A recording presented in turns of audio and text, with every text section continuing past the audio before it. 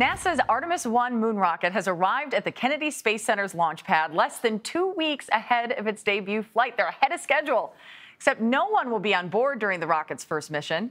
Instead, it will carry 3 mannequins into space, decked out in sensors to measure radiation, vibration, and other things that could affect our astronauts. NASA plans to launch on August 29th. The capsule will orbit the moon for a couple weeks before splashing down here on Earth. Debbie Korth is the deputy manager of NASA's Orion program. She joins me now from Houston. I am such a nerd about this stuff. I love this stuff, Debbie. Can you explain the role of the Orion spacecraft in this mission?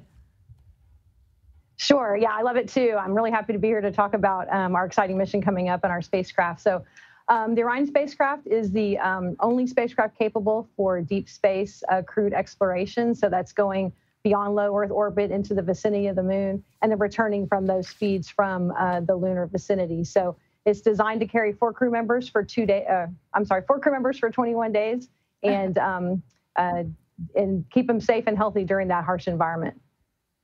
So that's, as we said, you're going to be setting up mannequins and that type of thing to be looking at all of that. What assurances does NASA need from this crewless launch? Yeah, there's a whole bunch of objectives that we're doing on Artemis I. So you've mentioned the mannequins. We're looking at the radiation environment inside the vehicle.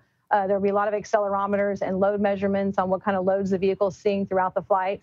One of our primary mission objectives is actually testing out the heat shield upon re-entry. So the heat shield, as the vehicle's coming in, it's about 25,000 miles per hour. It gets up to 5,000 degrees Fahrenheit. So definitely a unique heat shield designed to protect the vehicle and the occupants. And then checking out all of the systems. It's a 43-day mission, which is a significantly long mission for us, looking at our communications, our guidance and navigation, our propulsion systems. So some of those will be flying for the first time. So really wringing out all those systems over those 43 days to make sure that we are completely ready for that crewed flight on Artemis II. But you got to make sure everything's just right. So if this launch is successful, what's next here? When do we get astronauts up in there? When do we get back to the moon? So next flight will be Artemis II. That'll be our first crewed flight, and that's a 10-day mission planned into 2024. And so we're making some modifications between Artemis I and II. We'll be adding more of those flight crew equipment systems that the crew will need, things like a bathroom and a galley, some exercise equipment, and all of our life support systems. So that'll be our first crewed flight. That'll just be a lunar flyby. And then the first human mission to the moon will take the first woman and the first person of color to the surface of the moon is Artemis III in 25-26 timeframe. Oh, that's going to be so cool. When you look at it, though, humans were last on the moon back in 1972. You think about the timeline of that. What do we hope to learn from now another moon mission so many years later?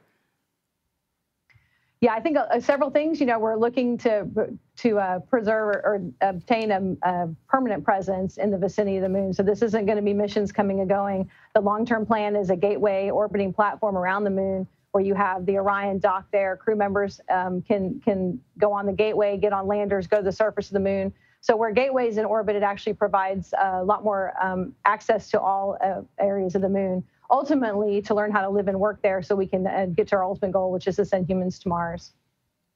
Yeah, a lot of us sometimes want to leave and go to Mars. So fascinating work, right? You just want to run away sometimes.